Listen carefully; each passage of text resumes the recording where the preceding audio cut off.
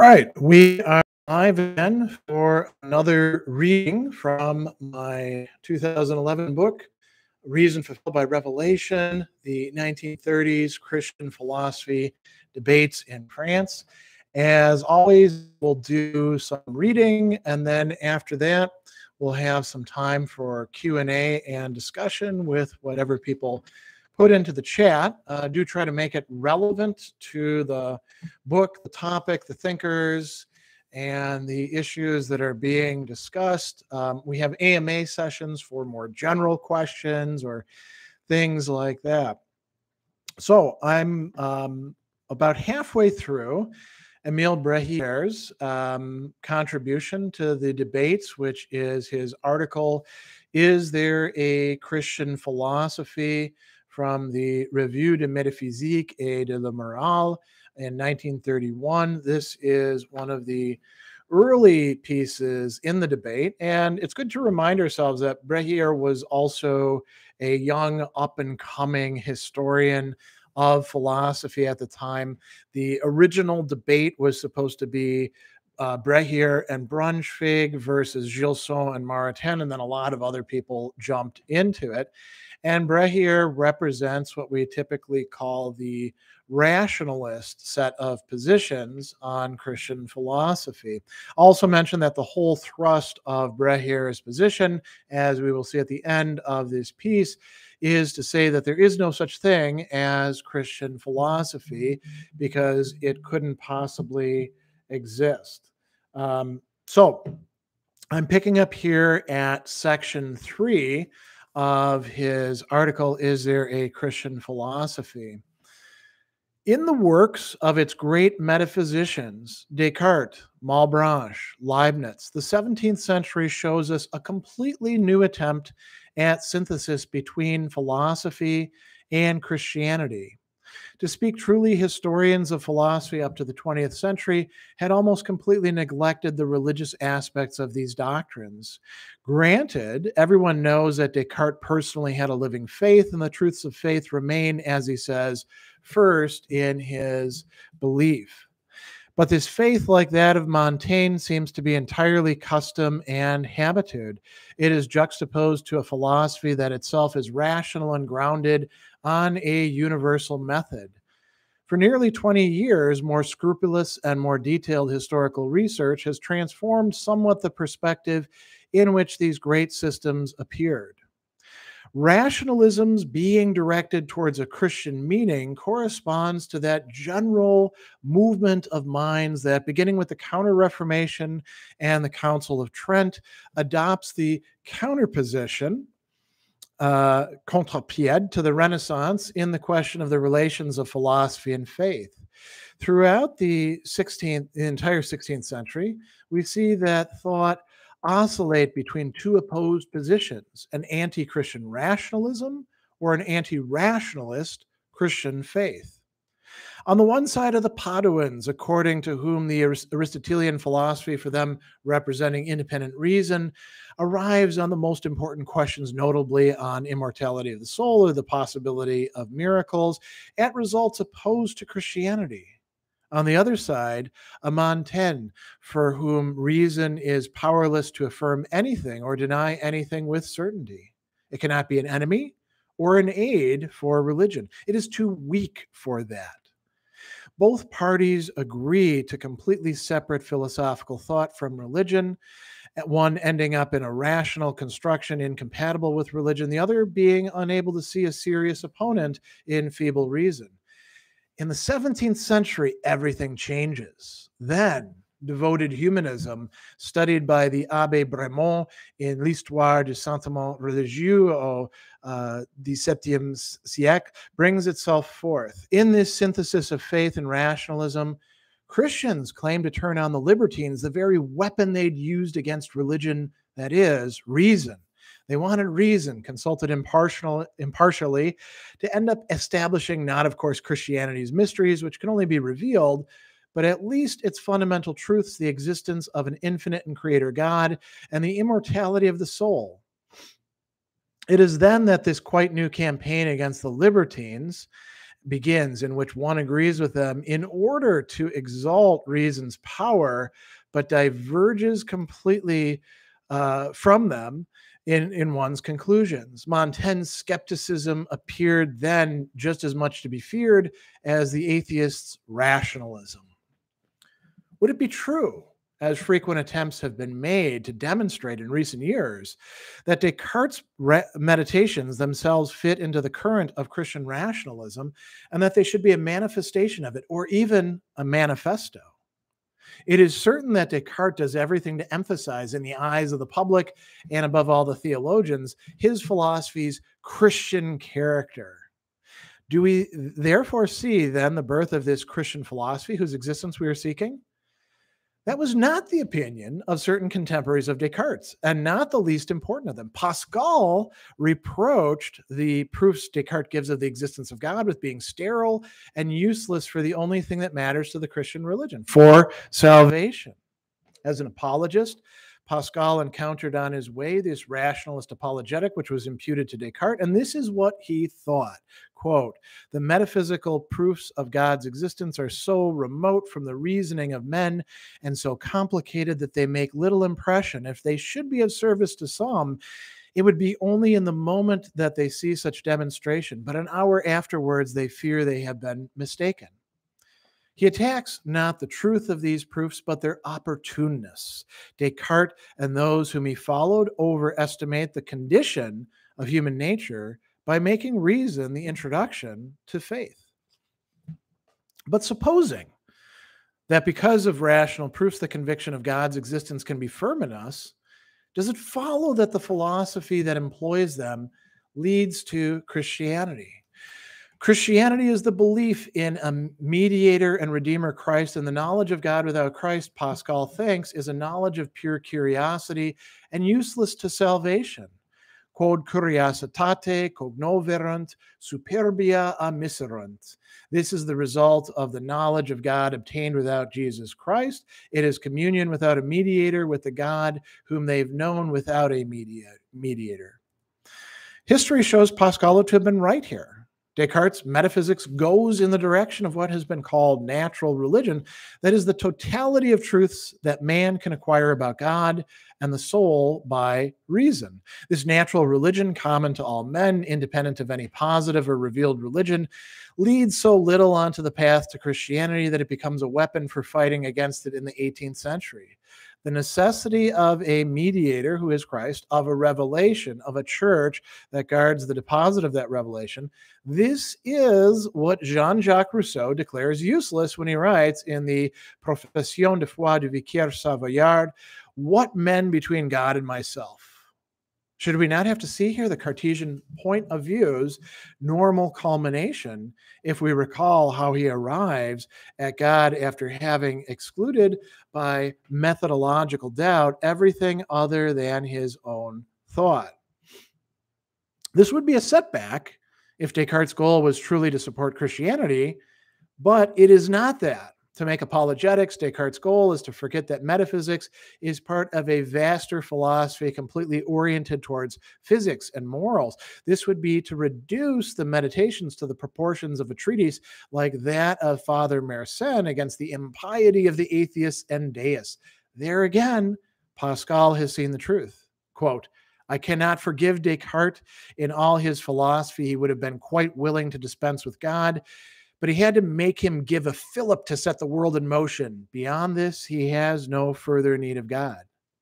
In Descartes' works, theology has the place that it's assigned to it by method, and it is by accident that it is served for the propagation of the Christian religion.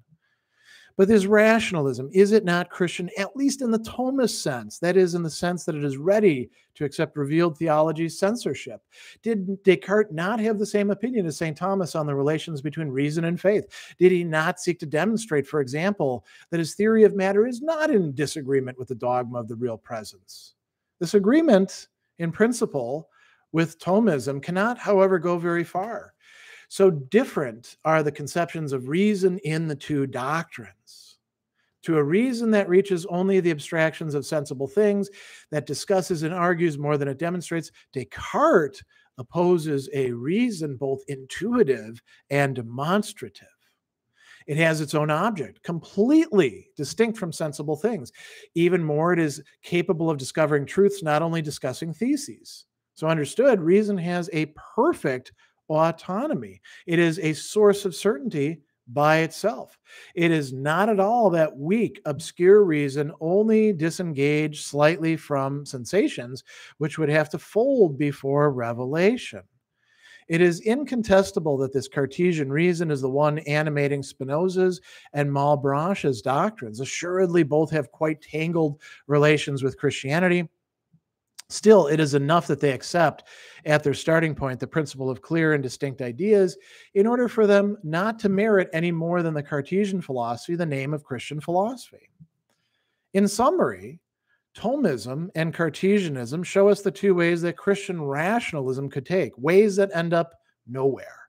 Either, as in Thomism's case, a censure of authority and revelation is enforced, and it is only through experience and being disciplined that one finds the place of reason. This puts rationalism in a more than precarious situation and at the limit annihilates it. Or, as in Descartes' case, it is a matter of a rationalism that decisively sets the conditions of certainty of a reason having in itself the intrinsic proof of its own truth. And then faith censorship no longer has any kind of meaning, so much that it is meaningless to call it Christian rationalism. All right, now we move on to section 4 of Brehier's Is There a Christian Philosophy? In the 18th century, when one says philosophy, one says anti-Christianism, and later Lamennais designates by the word philosophism every doctrine that rejects revelation as a source of certainty. The theologians, for their part, stopped looking for a support in truths of religious order in the natural light. It is not necessary for our purpose, wrote Paley, for example, in 1802, with respect to the immortality of the soul, that these propositions be susceptible of proof, or even that by the assistance of arguments drawn by the natural light, they could go beyond the probable. It is sufficient that we can say they are not so improbable that one ought to reject on first examination the propositions or the facts united to them. Also, the Christian philosophy born in the 19th century in intimate relations with the assaults the preceding century's doctrines underwent is no longer the rationalism of the 13th or 17th century. They now attempt a fusion between reason and faith more intimate than in other times. It is in faith itself that the means by which reality represents itself are sought. This state of mind has, since the end of the 18th century, especially in France and Germany, so numerous and so varied expressions, we cannot dream of even following out its main currents. Let us indicate at least two great divisions that will allow introducing a bit of order into this confusion. Sometimes Christianity takes on the aspect of a social bond, the only one capable by its divine origin of disciplining human nature and creating the fundamental institutions that produce humanity. And at other times, it takes on the aspect of a revelation of the entire history of the universe, the only revelation capable of giving our life a meaning and an orientation. In both cases, what is striking is the architectonic, systematic, constructive character that one lends Christianity, by opposition to the anarchic freedom vaunted by the century of the Revolution. Here, this is a completely new way of seeing things. It is no longer a question of divvying out truths of two orders in Christianity, those accessible to reason and those that are not. One grasps it in its concrete totality as a living faith and as one speculative and practical, capable of directing intellects and wills. Let us consider now the first aspect in the works of a Demeist, a de Bonald, a Lamennais. Everywhere, the philosophy of the 18th century sees a human work, an autonomous construction modifiable by rational means. These thinkers see a divine work as necessary as it is incomprehensible to reason. Whence the feeling of an absolute fact, of experience that one cannot analyze, a trait that gives to certain of Demeist's passages a character of fidelity to data, to positivity, which Christian philosophy of the 19th century shields itself. Politics, he says, for example, quote, presents a rather strange phenomenon, quite apt to make any wise man called to the administration of states tremble. It is that nearly everything that common sense perceives at the start in this science as an evident truth is almost always found, once experience has spoken, to be not only false, but detrimental. To begin with the most basic, if ever one has heard discussions about government and men being called to deliberate, for example, about hereditary or elective monarchy, one would regard a person who would determine themselves for the former as senseless. History, however, which is experimental politics, demonstrates that hereditary monarchy is the most stable, the most fortunate, the most natural to man.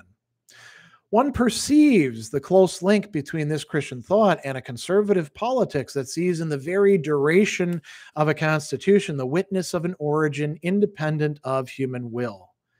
If the base is purely human, says Joseph de Maistre again, the edifice cannot hold, and the more that human affairs are mixed up in it, the more they engage in deliberation about science and writings, especially, the more fragile the institution will be.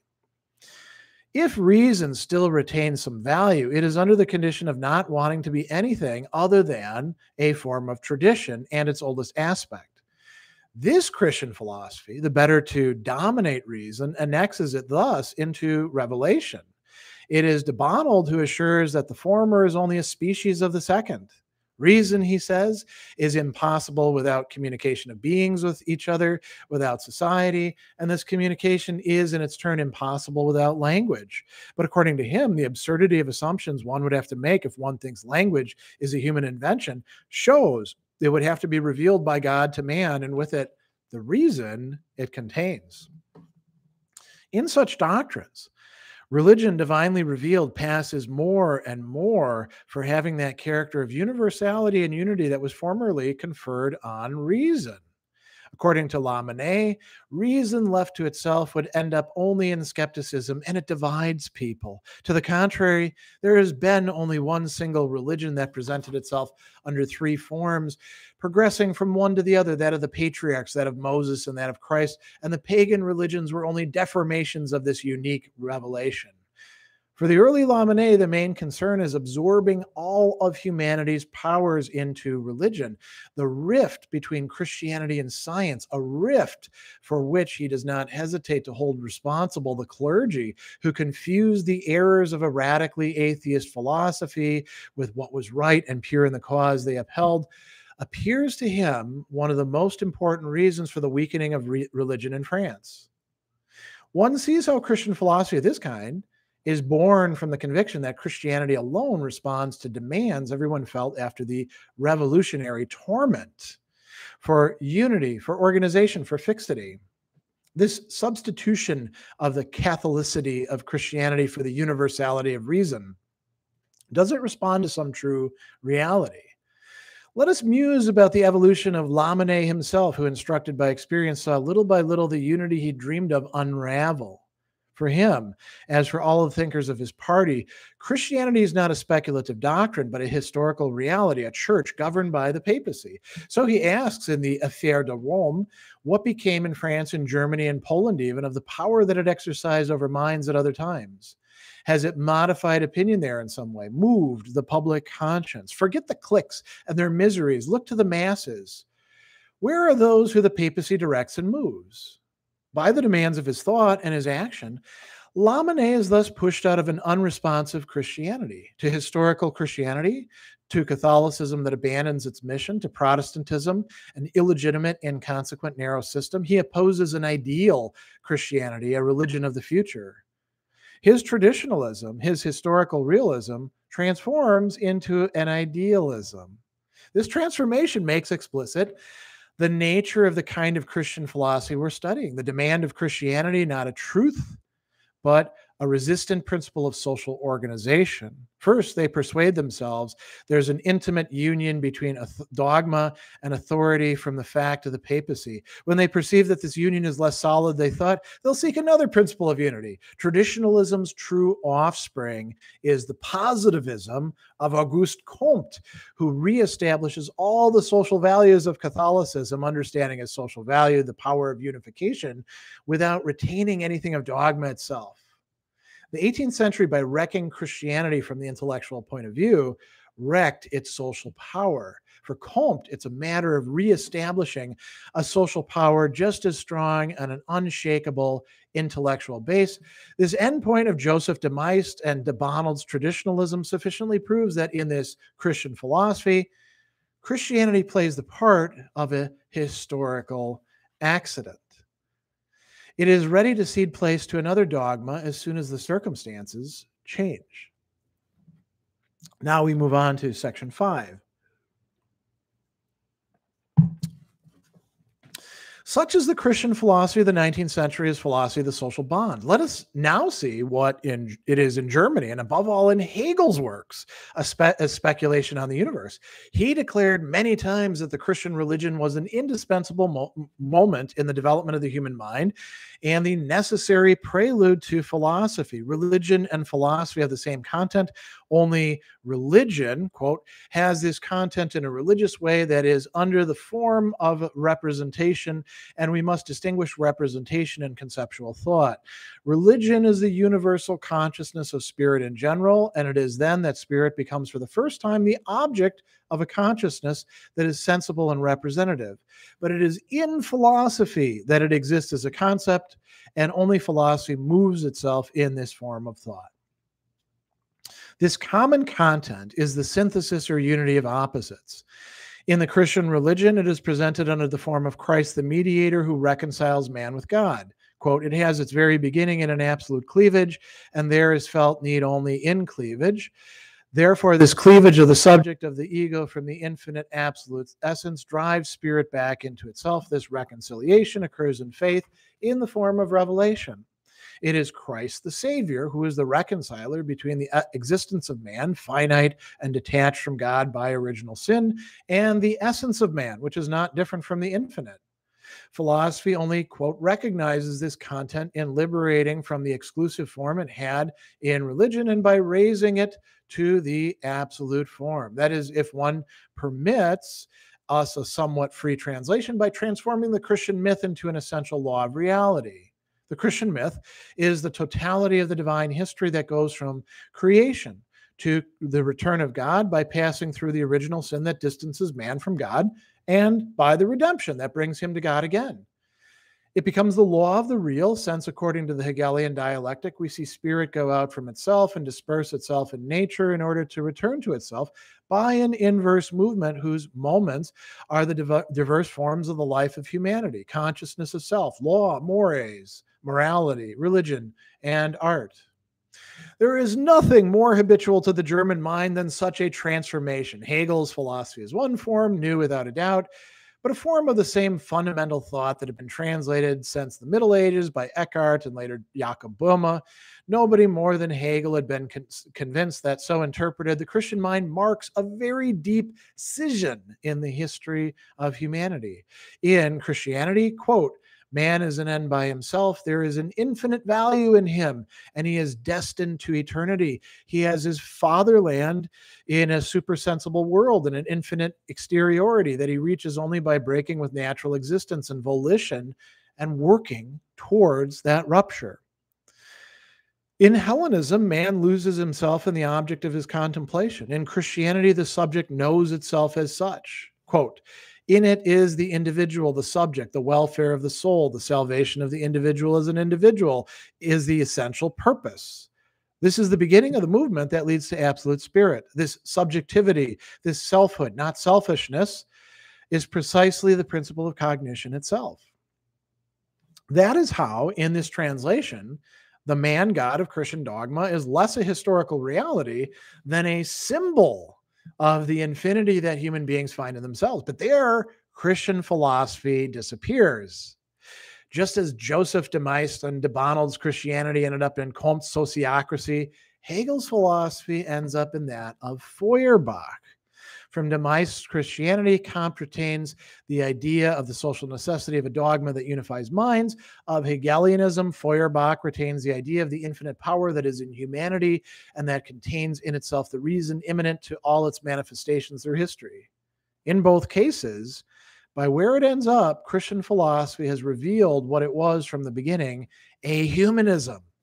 In both cases, One perceives that the Christian religion, in what is positive in it, does not respond to what this latent humanism demanded of it. It is only a means for it, and this means was found to be imperfect.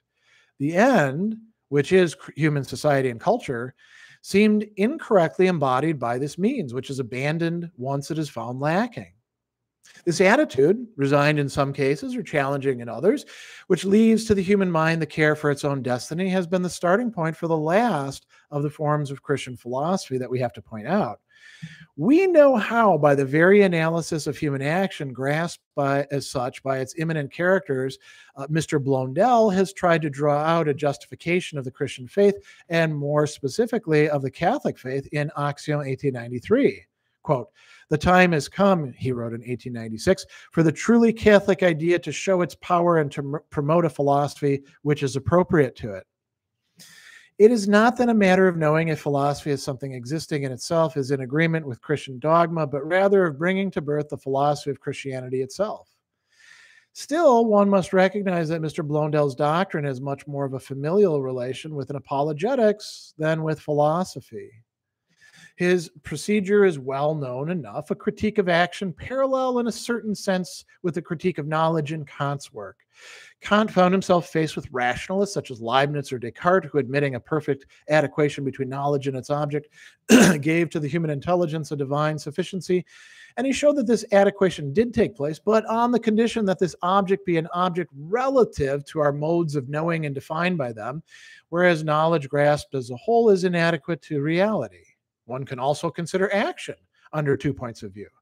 Speaking technically, an action couldn't correspond exactly to its end and produce precisely what we had wanted it to produce. If one seeks to make all the activities of man fit into technical activities, if one conceives as possible, as Spencer, for example, does, a certain perfection of action that leaves nothing to be desired. But experience shows us that an action never responds to our deep needs, that there is no action that does not bring to birth needs, it does not satisfy, provoking other actions, and thus to infinity.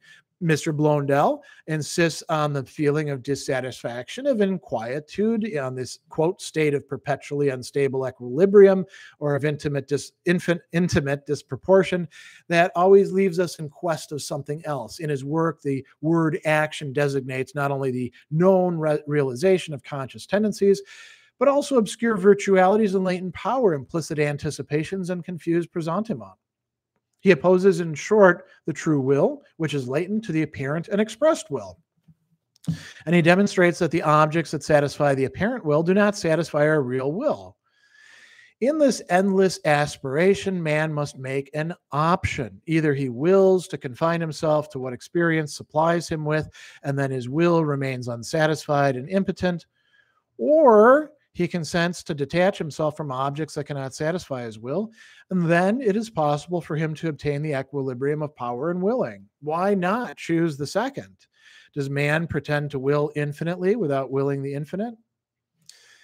It is clear that the problem of action, as Mr. Blondel raises it, does not have any special relation to Christianity. It very closely resembles the problem of serenity and the tranquility of the soul, which so occupied ancient thought, and for which Stoics, Epicureans, and skeptics had proposed solutions that nothing keeps one from believing just as viable as Mr. Blondel's solution. And this is why we say that it is a matter of apologetics and not philosophy.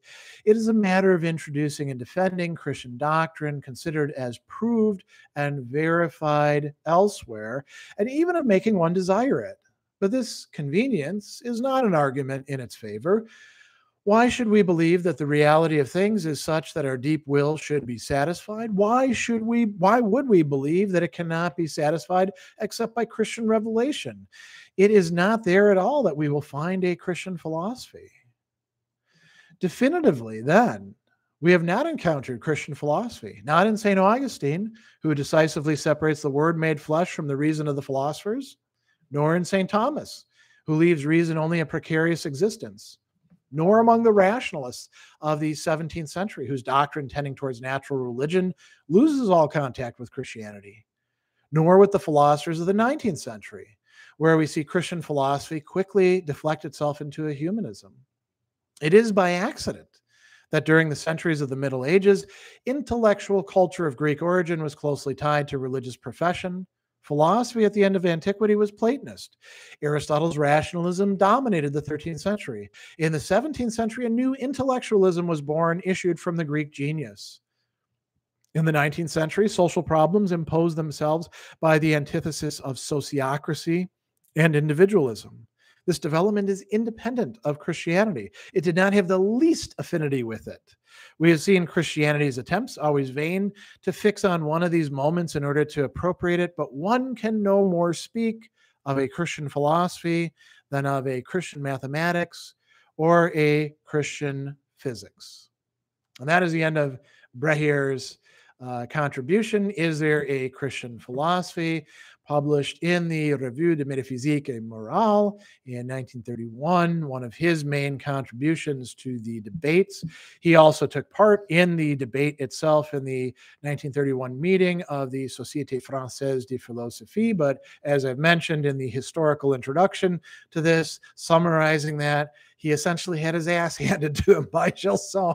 If you like Socratic dialogue, where Socrates is taking his interlocutors apart bit by bit, you would probably enjoy reading that. Unfortunately, the Société Française de Philosophie does not allow anything more than the main presentations, and they made an exception for Blondel's letter, which we're going to read in a couple weeks, to be published in translation. But you can trust me on that. If you can get your hands on it, it is quite a discussion that they have back and forth. So that concludes the first real chapter of the translations contained in my 2011 book, Reason Fulfilled by Revelation, the 1930s Christian Philosophy Debates in France. I'm happy to take questions about the book, about Emile Brehier, about the other interlocutors, about the points he was making, trying to argue that there cannot possibly be a Christian philosophy, particularly when we look at the claimed historical instantiations of it. We will be doing 2 more of these this month, 2 more readings. I would normally be doing them every Thursday, but next Thursday I'm going to be speaking at Stoicon Norway about Stoic stumbling blocks, things that get in the way of beginners studying Stoicism and applying it adequately. So we will be taking a little hiatus from this, and then we'll be coming back to the book in the last 2 Thursdays of the month. Any questions, comments, issues people want to ask about, raise, any of those sorts of things?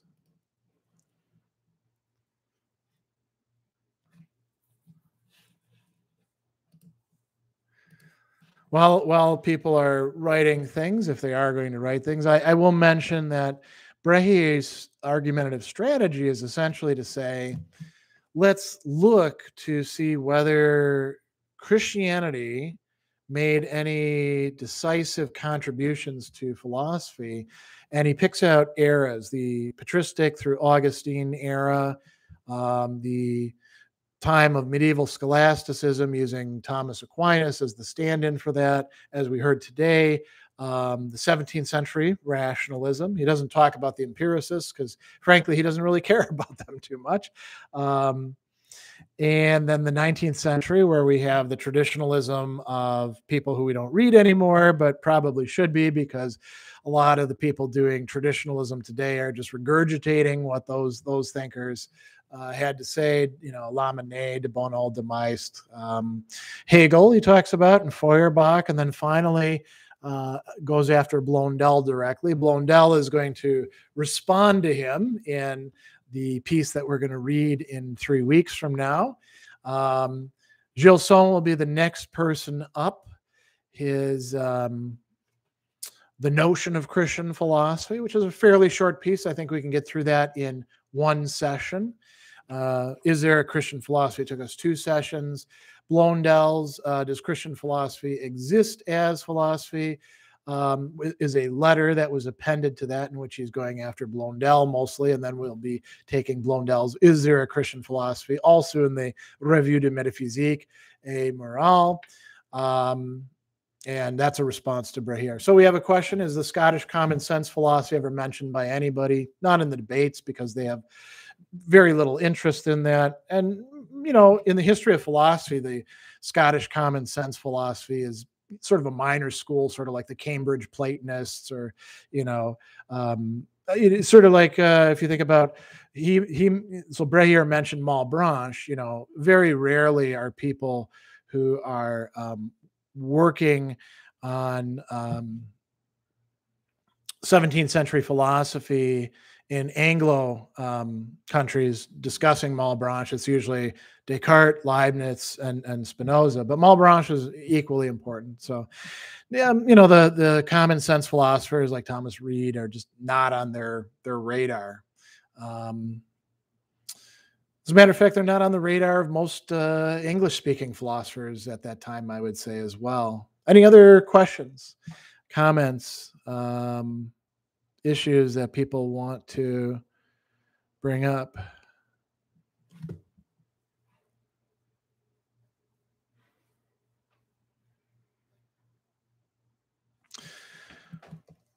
All right. Protham says, don't have any questions or comments. I want to thank you for the works you've put up here on YouTube. You've been a great help to me. Thanks, you're appreciated. Yeah, well, thanks. I'm glad that the stuff has been helpful for you. It's been 10 years now, or a little bit more than 10 years. I guess you could say I started in spring of 2011. And, I'm going to do at least another decade. We'll see what YouTube turns into. I mean, who knows what the platform will become over the next decade. But yeah, it's it's something I enjoy doing. It's very helpful for my students. You can see, I've got my little studio behind me. It's become part of my way of life and way of doing philosophy. Down the line, when I actually have the time, I'll probably start doing some core concept videos on some of the talks in there. All right, here's another question. Is the discussion of infinite desire rooted in any sort of Platonic eros, or is there an effort explicitly to distance the Christian position from the ancients? Neither. Infinite desire can be understood in many, many different ways. It doesn't have to be rooted in Platonic eros. Platonic eros is not the one stand-in for infinite desire in the ancient period. It's just one of many different ways of looking at it. Much of Platonic eros is not infinite desire, right? You can have eros just for watching horses race or something like that. So there's a lot of different ways to understand desire and infinite desire, and whether desire is like provoked by the object or whether it's like born within us, all of those sorts of things. And it frankly is not something discussed thematically all that much in these debates. They do reference some authors earlier in the century, like Guy de Broglie, for example, important French Thomist who was, digging into this question. There was kind of an open question: is the infinite desire for the infinite something that is natural or supernatural, right? So there's that going on. Any other questions, comments people want to bring up?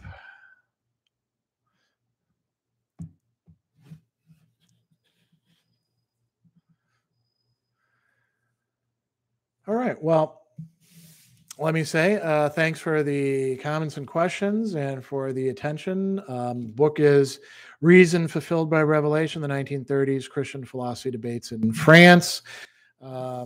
Available from Catholic University of America Press. It is so far sold, in 10 years, about 500 copies, which for an academic book, not too bad.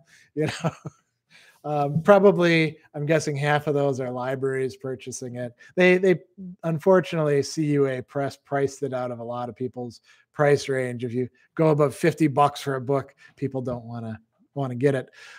It was intended to be a research aid and to help spread, what would you call it, interest and awareness in the how wide the debates were, and it kind of did that. I think I probably need to return to these topics and do a bit more other writing that would be um, popularizing these things, because it's really well worth studying these documents. The idea, the questions, the problems involved with the notion of Christian philosophy, they've really never been debated as thoughtfully and with as many voices and as intensively as they were during these 1930s debates.